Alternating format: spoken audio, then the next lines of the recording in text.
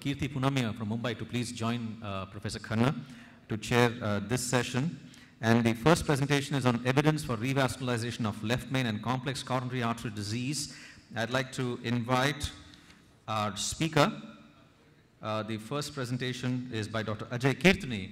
He is the course director of TCT India Next 2016 and the chief academic officer of CIVT, director, New York Presbyterian Columbia Cardiac Cath Labs and Columbia University Medical Center at the New York Presbyterian Hospital. Can we have Dr. Ajay Kirtane please for his presentation for the next 10 minutes. Ladies and gentlemen, we have a very strict pressing commitment in time, so I'd request Dr. Kirtane to kindly stick on to the time. Over to you, Dr. Kirtane. Thank you.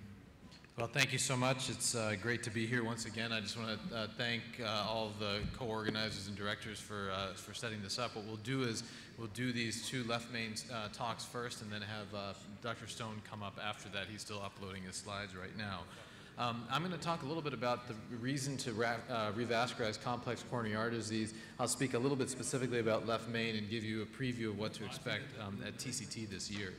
I think the reason it's important to discuss specifically why we need to talk about evidence for revascularization is because of articles like this. This came out in circulation not too long ago and spoke specifically about coronary artery disease as clogged pipes, which is the analogy we often use to talk to our patients.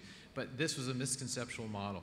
And I think we just saw an example in the first live case of a patient who had obstructive coronary artery disease, decompensated, and frankly had not had the intervention, would not have survived. And yet there are articles like this that come out that suggest that when we describe to patients clogged pipes and this being a problem of hemodynamics and flow, that that's mislabeled. And honestly, that needs to be dislodged, and we ought to really just focus on medical therapy instead.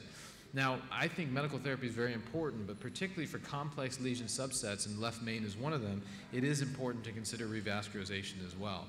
What's striking, and this is data from the United States, but this has also been paralleled not just in the United States, but in other countries as well, is that after the publication of the COURAGE trial in 2006, there have been declines in revascularization as a whole, PCI on the left and CABG on the right, commensurate with the ideation that revascularization does not improve outcomes for patients with coronary artery disease that is stable.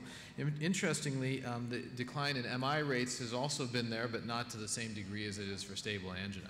So there's this prevailing view out there now that we don't do people benefit by revascularizing coronary artery disease. I think this was best exemplified when seen here. This was a very famous case in the United States. I think you all know that we have very crazy politicians in the United States. He actually now appears to be much saner than our current politicians, but this is George Bush, and he had a procedure where he underwent PCI. This was a PCI that was criticized heavily. There are people who said this is American medicine at its worst. He's the poster child for inappropriate use of stenting. And what's interesting about it is when he was subsequently asked what he thought about this criticism that was applied to his case by people who frankly didn't know anything about it, he responded in a very simplistic way, which is what he's wont to do, and said it wasn't their LAD. But this fact that the anatomy can dictate outcomes is something that often gets lost in the conventional way that we currently will have coronary disease parsed out. So when we talk about evidence for revascularization in severe coronary disease, it's important to talk about two aspects. The first is symptoms, and the second is prognosis as a whole. Now, I think from symptom standpoint, there is a prevailing view right now, and if you read the lay press, the thought is that based upon this analysis from the COURAGE trial, which showed that at 3 years there was really no difference between PCI and medical therapy in terms of symptom relief, that there's this prevailing view that PCI or revascularization can improve some symptoms, but the improvement is only modest and it disappears after 2 to 3 years. The problem with this construct and the problem with this way of analyzing things is that, number one, it doesn't take into account the fact that this was an intent to treat trial, so therefore patients with more severe symptoms crossed over and had the more effective therapy. And in addition, it doesn't take into account the fact that the durability of the PCI itself was limited by the types of stents that were used, minimal DES use, less than 10% in the trial. And this gets to how we ought to construe medicine nowadays. We don't look at patients homogeneously and sort of say that everybody has the same outcome with the use of PCI or revascularization therapies. What we do in the office, in the hospital, when we see patients, is we divide them into categories. There are some that are going to have a beneficial effect of a therapy, shown here in green. There's some that will have a neutral effect, and there's some that will have a random effect or a deleterious effect. And what we need to do is focus our therapies on those that are going to have the best effects of the therapy, and that's the genesis of this whole idea of focusing on higher risk patients or patients with more severe coronary anatomy. Now, interestingly, if you look at the data from all of these trials, randomized trials, and I'll show you COURAGE data as well to support this, among patients with more severe symptoms, there are improvements in symptom relief with PCI and even revascularization as a whole relative to medical therapy. So this is the incidence of worsening angina in Barry 2D, trial of diabetics randomized to revascularization versus medical therapy. Additionally, new angina was reduced in this trial.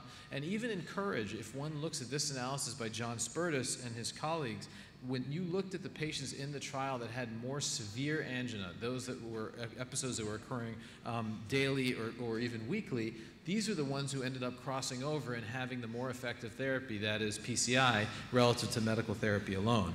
And interestingly, a part of this analysis that doesn't get talked about a lot is that those patients who were in this arm or in this group that had more severe angina, but yet did not cross over, had a greater incidence of worsened health status over the follow-up. So what this data shows you is that if you have an asymptomatic patient or a minimally symptomatic patient, sure, it's fine to treat them medically, but if you have more symptomatic patients, then revascularization is going to be associated with improved outcomes in that patient population. Something we don't talk about a lot, but our patients certainly do, is the side effects of medications. All of the anti-anginals that we prescribe nowadays either have side effects of cost or specifically symptoms. So while it may be fine to discuss using aggressive beta blockers in our patients, if you try giving a 50-year-old man beta blockers and asking him how he feels after it, or maybe do the converse and ask somebody when you can take them off beta blockers how they feel about it, they'll often tell you that they've been liberated and they feel much better. And that's an important aspect of this. And additionally, an important aspect is the fact that heart outcomes for all of these agents have never really been shown to be improved by the administration of them.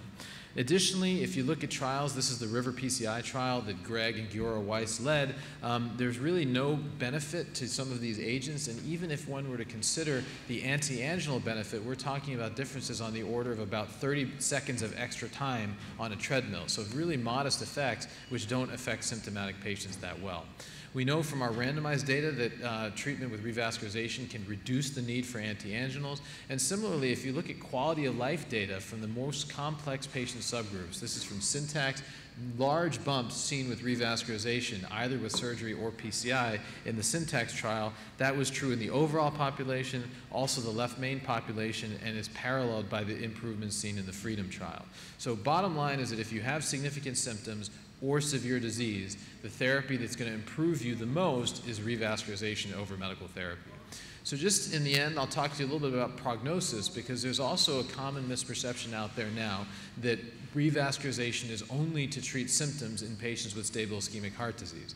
Well, I think there are data showing that for severe anatomy, you can also improve prognosis. And so I'll point out to this simple fact that diagnosing and treating severe coronary artery disease is prognostically important.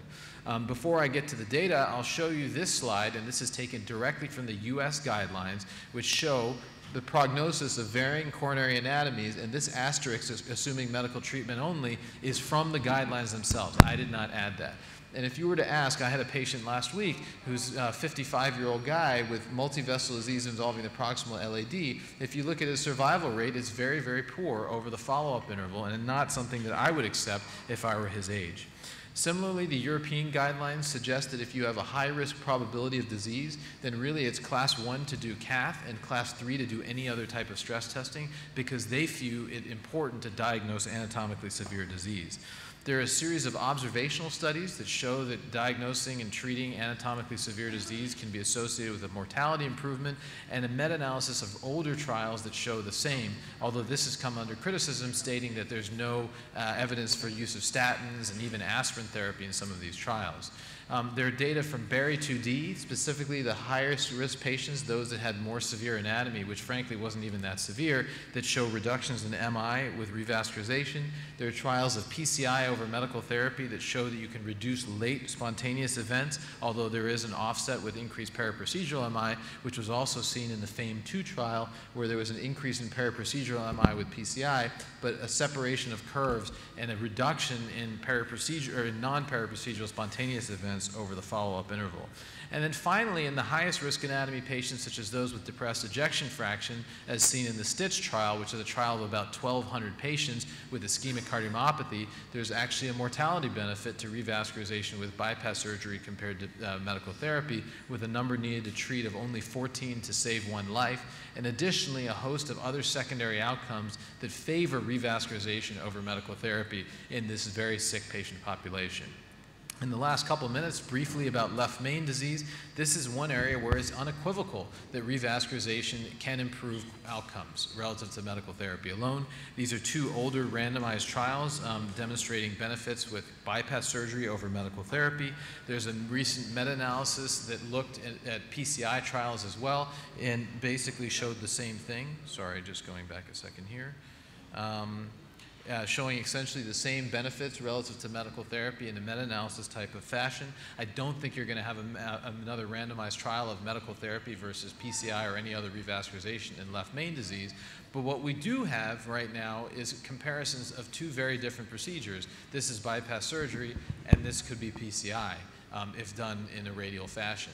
And so the question is are these equivalent or are they dissimilar? I'm not going to review the syntax data in this regard because literally in 2 months we're going to have results that will help inform our practice in this way. 2 randomized trials going to be presented at TCT, one in 1,200 patients in Europe, and then one 1,900 patients led by Greg and others in multiple countries. And these 2 trials, Noble and Excel, both separately as well as combined, which will be done in a pre-specified analysis, I think will really help reinvent how we treat these patients with significant left main disease. And stay tuned for those results, which will be coming out at TCT 2016 in Washington, D.C. So I think just to conclude, it's clear that there have been recent challenges to the revascularization hypothesis. There are many people who are out there who say there's no evidence for revascularization of stable ischemic heart disease. But I think that there are evidence streams as well as emerging evidence that suggest that it is compelling, particularly for patients at high risk. If you take somebody with an obtuse marginal lesion and minimal symptoms, it will be impossible to demonstrate a benefit of revascularization in that patient, and potentially you can harm the patient. On the other hand, if you take somebody with left main disease or severe symptoms, I think it's not only intuitive, but there's evidence to support revascularization in that setting. This has strong implications when considering diagnostic testing, for instance, in the ischemia trial. That's one of the reasons why the ischemia investigators have a CTA blinded to rule out left main disease. And I think it's really important to stay tuned for important new data regarding the optimal strategy for left main revascularization, which will be coming out at TCT.